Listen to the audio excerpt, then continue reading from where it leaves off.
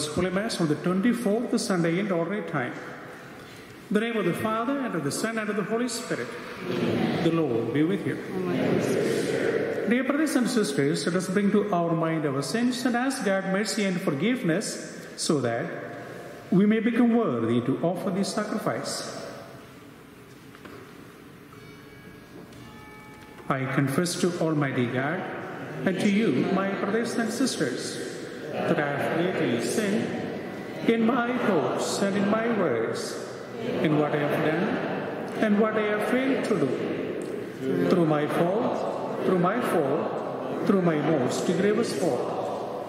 Therefore, I ask Blessed Mary, ever Virgin, all the angels and saints, and you, my brothers and sisters, to pray for me to the Lord our God. May Almighty God have mercy on us, forgive us our sins, and lead us to everlasting life. Amen. Lord, have mercy. Lord, have mercy. Christ, have mercy. Christ, have mercy. Lord, have mercy. Lord, have mercy. Glory to God in the highest, and on earth peace. We praise you, we bless you, we adore you, we glorify you. We give you thanks for your great glory. Lord God, Heavenly King, O God, Almighty Father, Lord Jesus Christ, only begotten Son, Lord God, Lamb of God, Son of the Father, you take away the sins of the world, have mercy on us. You take away the sins of the world, receive our prayer. You are seated at the right hand of the Father, have mercy on us. For you alone are the Holy One, you alone are the Lord, you alone are the Most High, Jesus Christ, with the Holy Spirit, in the glory of God the Father. Amen. Let us pray. Look upon us, O God, Creator and Ruler of all things, and that we may feel the working of your mercy, grant that we may serve you with all our heart. Through our Lord Jesus Christ, your Son, who lives and reigns with you in the unity of the Holy Spirit, one God, forever and ever. Amen.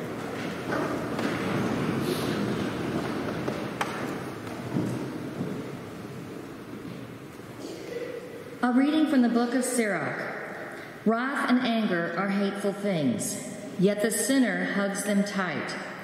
The vengeful will suffer the Lord's vengeance, for he remembers their sins in detail.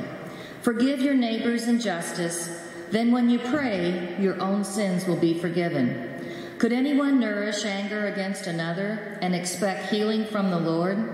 Could anyone refuse mercy to another like himself? Can he seek pardon for his own sins?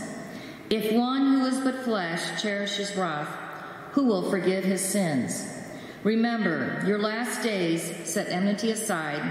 Remember death and decay, and cease from sin. Think of the commandments. Hate not your neighbor. Remember the Most High's covenant, and overlook faults. The word of the Lord. Response: the Lord is kind and merciful, slow to anger, and rich in compassion. The Lord is kind and merciful, slow to anger, rich in compassion. Bless the Lord, O my soul, and all my being. Bless his holy name. Bless the Lord, O my soul, and forget not all his benefits. The Lord is kind and merciful, slow to anger, and rich in compassion. He pardons all your iniquities, heals all your ills. He redeems your life from destruction, crowns you with kindness and compassion. The Lord is kind and merciful, slow to anger, and rich in compassion. He will not always chide, nor does he keep his wrath forever. Not according to our sins does he deal with us, nor does he requite us according to our crimes. The Lord is kind and merciful, slow to anger, and rich in compassion. For as the heavens are high above the earth, so surpassing is his kindness toward those who fear him. As far as the east is from the west, so far he has put our transgressions from us.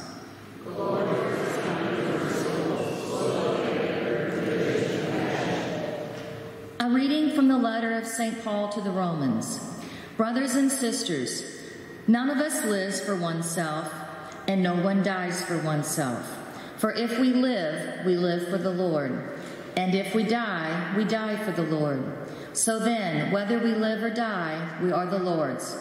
For this is why Christ died and came to life, that he might be Lord of both dead and the living. The word of the Lord. Alleluia, alleluia, alleluia. Alleluia, alleluia, alleluia. I give you a new commandment, says the Lord. Love one another as I have loved you. Alleluia, alleluia, alleluia.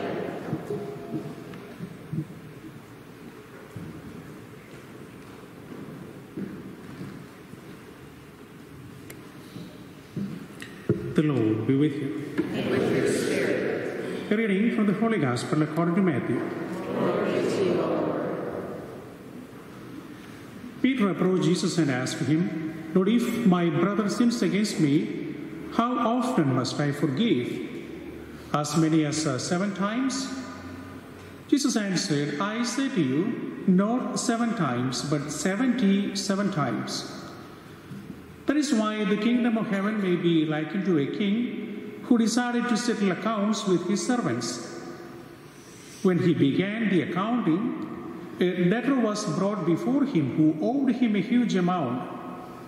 Since he had no way to pay it back, his master ordered him to be sold, along with his wife, his children, and all his property, in payment of the debt. At that, the servant fell down, did him homage, and said, Be patient with me, and I will pay you back in full. Moved with compassion, the master of that servant let him go and forgave him the loan. When that servant had left, he found one of his fellow servants who owed him a much smaller amount. He seized him and started to choke him, demanding, Pay back what you owe. Falling to his knees, his fellow servant begged him, Be patient with me and I will pay you back. But he refused.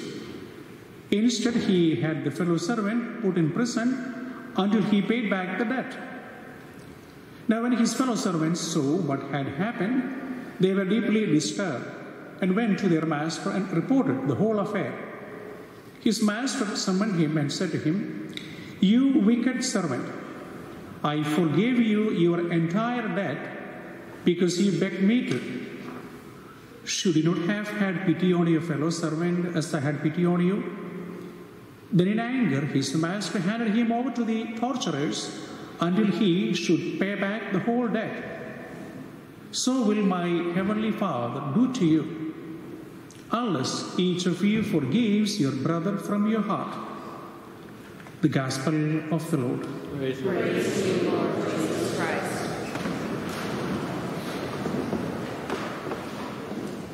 Well, is it easy to forgive? Sometimes. Is it possible to forgive?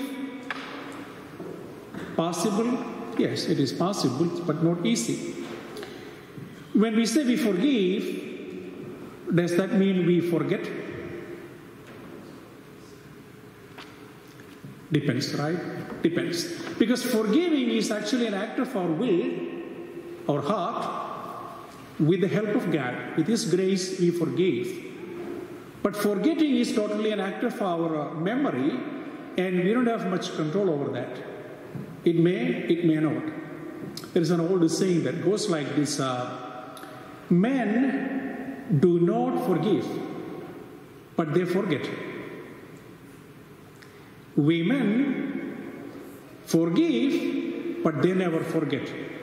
It's not about anybody here, okay? So it's an old saying from other places, but don't take it personally. If we look into the Old Testament, we know God gave the commandments, and He asked the people to follow the commandments. So you follow the commandment, God will reward you. If you disobey the commandment, then God is going to punish you. So the system was very simple. We call it justice and fairness. You sin, you are going to be punished. You do good, you are going to be rewarded. Justice and fairness. And in the justice and fairness, we can see retaliation, vengeance, punishment. They all come in that system. Many a time, God the Father is depicted as justice and fairness, but because of that, God of retaliation, God of vengeance, and God of punishment. Of course, today's Psalms, it's something else, but still speaks about the mercy of God. But the main theme always was the retaliation and punishment of God. Just imagine what happened in the Garden of Eden. After the sin, we understand, Adam and Eve were punished. Then the story of Cain, who killed his brother Abel, he was punished. Then we go to the story of Noah, the flood, people were punished. Then we come to the story of Sodom and Gomorrah, the time of Abraham and Lot. They were punished. Then of course, in almost all the oracles of the prophets, they spoke about the punishment of God, the wrath of God. At last, John the Baptist came and he also proclaimed the news of punishment. Unless you change, you are going to be punished. So the justice, fairness, retaliation, vengeance, punishment. That's how mainly God is depicted. Now Jesus comes. And according to Jesus, he came, and we know that he came to reveal the true and complete full nature of his Father. A revelation to its fullness, commandment to its fullness. And Jesus, in all his preaching, in all his teachings, tries his best to depict the mercy of his Father, the kindness of his Father, the forgiveness of his Father. And at the end, on the cross, he had two options. Based on the Old Testament, on the cross, he should have prayed like this: Father, show justice and fairness to these people. That was the option based on the Old Testament. The other one, based on his own teaching, was, Father, forgive them because they do not know what they are doing. So Jesus takes the justice, fairness into the higher level. Mercy and forgiveness. The new commandment of love. And based on that, he teaches us today that divine mercy, in our cases, depends upon human mercy. Because we ask God forgiveness, we ask God mercy for us. For others, we ask justice and fairness. For their mistakes, for their sins, for their failures, we ask justice and fairness. But always for us, we ask him mercy and forgiveness. He reminds us today, we have to change that approach. Ask for others mercy and forgiveness as well. Human mercy leads to divine mercy.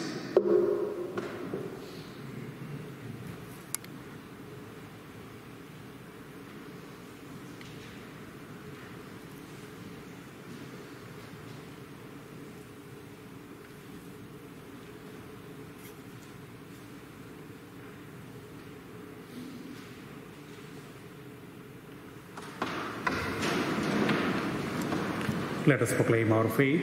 I believe in one God, the Father Almighty, maker of heaven and earth, of all things visible and invisible. I believe in one Lord Jesus Christ, the only begotten Son of God, born of the Father before all ages, God from God, light from light, true God from true God, begotten, not made, consubstantial with the Father. Through him all things were made. For us men, for our salvation, he came down from heaven. and by the Holy Spirit was incarnate of the Virgin Mary and became man. For our sake he was crucified under Pontius Pilate. He suffered death and was buried, and rose again on the third day in accordance with the Scriptures. He ascended into heaven, and is seated at the right hand of the Father.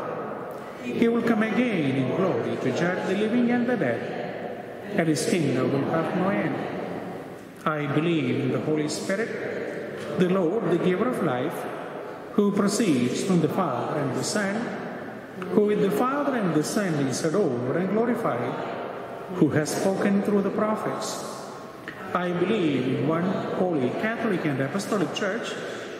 I confess baptism for the forgiveness of sins. I look forward to the resurrection of the dead. We thank Almighty God for creating us in His image and likeness, and we ask Him to give us the grace so that we may see Jesus Christ in others. That all church leaders will inspire in us a willingness to forgive those who have sinned against us, we pray to the Lord. Lord, that the leaders of nations will courageously seek reconciliation and peace, we pray to the Lord. Lord, for our parish, that we continue to actively invite men and women in our midst to share their gifts and energy with the Church as they each discern their vocation, we pray to the Lord. That the Gospel's call to forgiveness may bring our society to reject the use of capital punishment, we pray to the Lord. For all souls marked by suffering, especially the souls in purgatory, may our efforts and prayers bring them consolation, we pray to the Lord. For the parishioners of St. Anthony and St. Lawrence, whom this Holy Mass is being offered, we pray to the Lord. Let us offer our own prayers.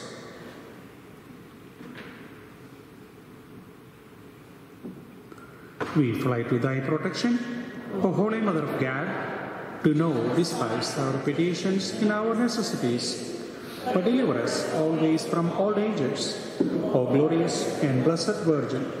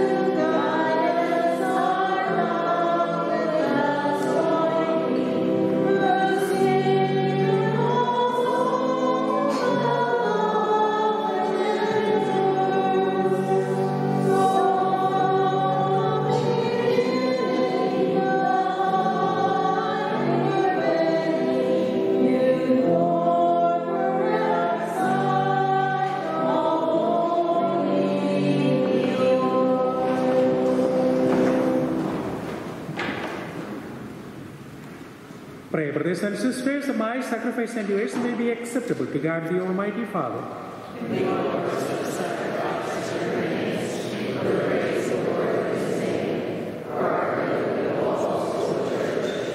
Look with favor on our supplications, O Lord, and your kindness accept these your servants' offerings, that what each has offered to the honor of your name may serve the salvation of all, through Christ our Lord. Amen. The Lord be with you. Lift up your hearts. Let us give thanks to the Lord our God. It is truly right and just, our duty, our salvation, always and everywhere, to give you thanks, Lord, Holy Father, Almighty and Eternal God. For we know it belongs to your boundless glory that you came to the aid of mortal beings with your divinity, and even fashioned for us a remedy out of mortality itself, that the cause of our downfall might become the means of our salvation through Christ our Lord. Through him the host of angels adores your majesty and rejoices in your presence forever. May our voices, we pray, join with theirs in one chorus of exultant praise as we acclaim. Holy, holy, holy Lord, heaven and earth, full of your glory. Hosanna in the highest. Blessed is he who comes in the name of the Lord. Hosanna in the highest. You are indeed holy, Lord, the fount of holiness. Make holy, therefore, these gifts, we pray, by sending down your Spirit upon them like the dewfall, so that they may become for us the body and blood of our Lord Jesus Christ. At the time he was betrayed and entered willingly into his passion, he took bread, and giving thanks, broke it, and gave it to his disciples, saying, Take this, all of you, and eat of it, for this is my body, which will be given up for you.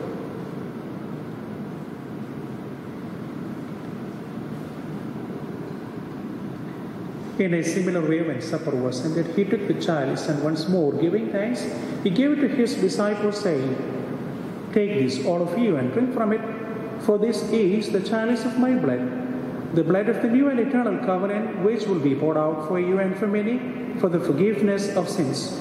Do this in memory of me.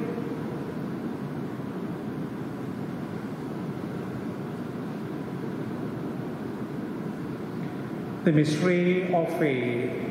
We proclaim your death, O Lord, and profess your resurrection until you come again. Therefore, as we celebrate the memorial of his death and resurrection, we offer you, Lord, the bread of life and the chalice of salvation, giving thanks that you held us worthy to be in your presence and minister to you. Humbly we pray that, partaking of the body and blood of Christ, we may be gathered into one by the Holy Spirit. Remember, Lord, your church spread throughout the world, and bring her to the fullness of charity, together with Francis our Pope, Sean our Bishop, and all the clergy. Remember also our brothers and sisters who have fallen asleep in the hope of the resurrection, and all who have died in your mercy. Welcome them into the light of your face. Have mercy on us all, we pray, that with the blessed Virgin Mary, Mother of God, with blessed Joseph her spouse, blessed apostles, and all the saints who have pleased you throughout the ages, we may merit to be co-heirs to eternal life, and may praise and glorify you through your Son, Jesus Christ. Through him, and with him, and in him, O God, Almighty Father, in the unity of the Holy Spirit, all glory and honor is yours forever and ever. Amen. At the Saviour's command, and for by divine vision, we dare to say, Our Father, who art in heaven, hallowed be thy name. Thy kingdom come, thy will be done, on earth as it is in heaven.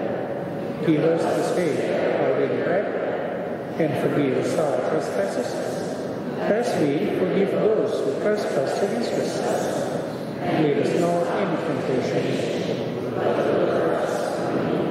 Deliver us, Lord, we pray, from every evil. Graciously grant peace in our days, that by the help of your mercy we may be always free from sin, safe from all distress, as we await the blessed hope and the coming of our Savior Jesus Christ.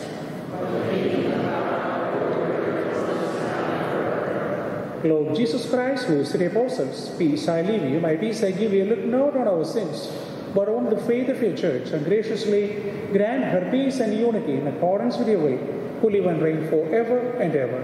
Amen. The peace of the Lord be with you always. Let us offer each other a sign of peace.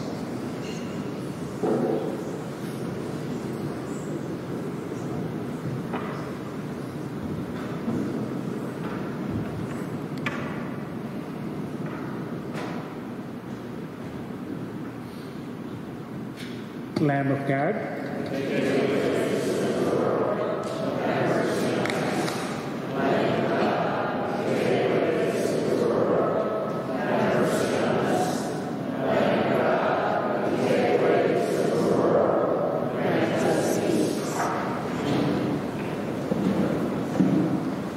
behold the Lamb of God, behold him who takes away the sins of the world.